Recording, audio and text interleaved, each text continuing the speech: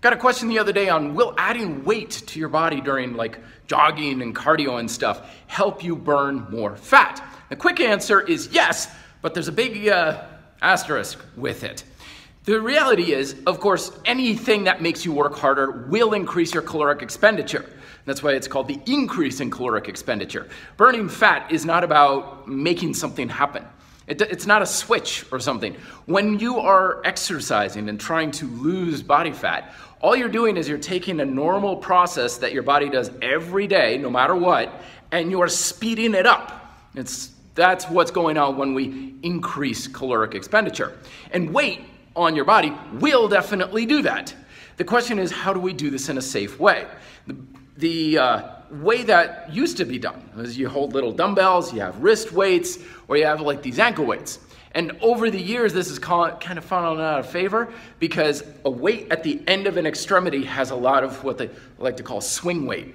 So this kind of thing, repeated thousands of times in a cardiovascular setting, can bring some wear and tear onto the body, especially when you consider that you may be under a state of fatigue. So you can start running great, but after like a couple of miles or whenever, and you're kind of like this, your gait is changing, your foot strike is changing, how it's hitting the floor, the shocks going through your body are different. It's one of these things that could be more risk than worth it. And that's why usually when people are like, I want to burn fat faster, how do I do this? I say, forget about the weight, and instead either just go faster. Like people like, can't get a good workout on a bike. Faster. If you're going 10 miles an hour, try going 15. Second, incline.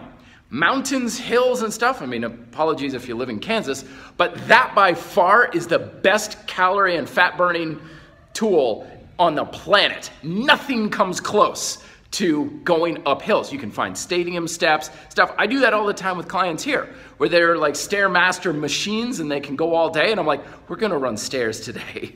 And after like 2 minutes, they're completely gassed out because there's something about moving the body physically against gravity versus trying to weight it down or add resistance through some other means, like a resistance belt on an exercise bike. That's just very different and very humbling.